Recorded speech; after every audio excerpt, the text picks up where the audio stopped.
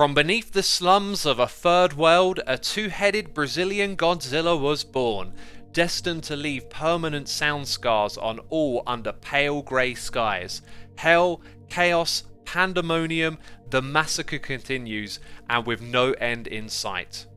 That's the record's closing lyric, and it would be equally fitting as a tone-setting mission statement. Psychosis is one heck of a record from the Cavalera brothers, who have cast a lasting influence in the world of all things metal. Between them they have amassed around 30 records since their debut with Sepultura in 1985, a phenomenal output. Cavalera Conspiracy was a chapter in the legacy I could care less for though.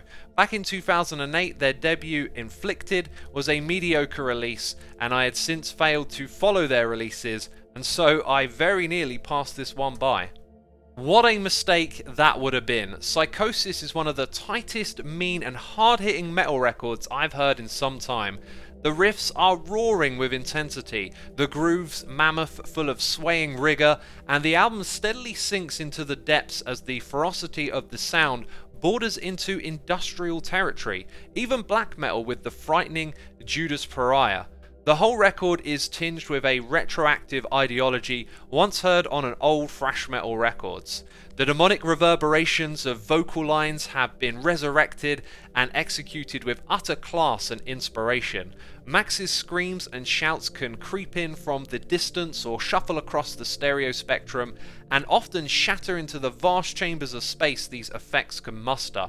It's a demonic pleasure that shrouds the record in classically evil overtones, while shedding the cheese that the old sound carried. The record's production is a treat. Everything is loud, present and punchy without feeling overloud, a crisp creation that squeezes the texture and power from the guitars alongside a devastating kit with a deep thudding bass kick and an ear-piercing high-pitched tom rolls that burst into the music, cutting like a devilish cascade of daggers descending upon the listener. Gives me chills every time. The album's songs are pulled together for an album experience with atmospheric interludes of ambiguous dystopian obscurity. Vague voices can be heard in the rumblings of sound too. These cryptic themes often creep into the main sections of the song too, providing another layer of depth to the onslaught of riveting, thrashing music. The album starts to push hard with Hellfire, loading clattering industrial drum stomps behind the harsh, over-distorted guitars that seem to intentionally peak the mix as supernatural synths drop in for an outlandish wall of sound that has grown on me much with familiarity. Its unusual amounting of sounds satisfyingly leads into a stomping breakdown groove with a violent snare striking like the snap of a whip. It leads into the aforementioned Judas Pariah, the deployment of blast beats and satanic, snaky tremolo guitar riffs give it a very black metal tone that diverts us from the diabolical storm into another romp of a breakdown. Big slamming guitars and light synths ascending the bounce will have your head swinging.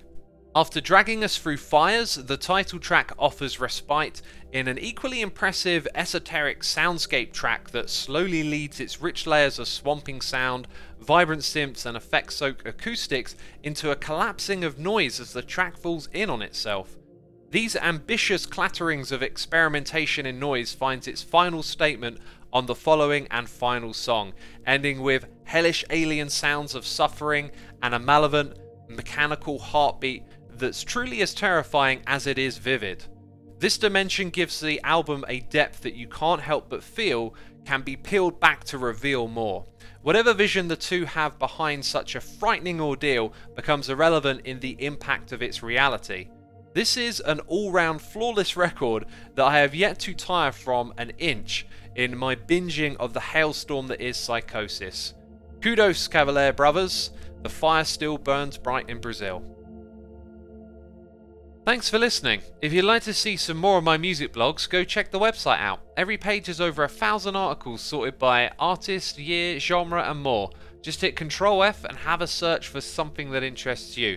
You can find a link to the blog in the description box down below, where you'll also find links to my other YouTube channels. Check them out if you are curious. Thanks again for watching, and be sure to subscribe to catch the next upload.